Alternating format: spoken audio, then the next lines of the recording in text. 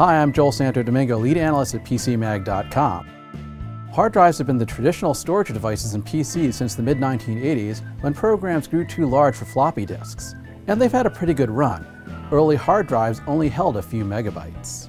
However, now in many cases you can have a choice. You can either buy a traditional hard drive for your PC, or you can buy a solid-state drive, or SSD. What's the difference? Well, simply put, a hard drive is a spinning platter that stores your data like photos, music, and the files that your computer needs to operate. An SSD does the same job with a set of solid-state memory chips with no moving parts. SSDs are faster when you reboot your system or load new programs.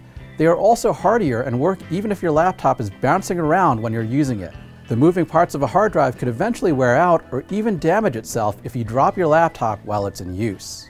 What's the catch? Well, SSDs are expensive. A 500 gig hard drive is a commodity item, which costs on average about $50 these days.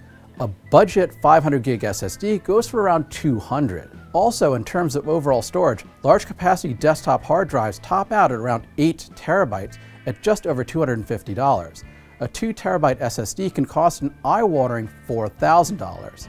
Thankfully, a 128 gig SSD is perfectly usable at under $100 and is currently the sweet spot.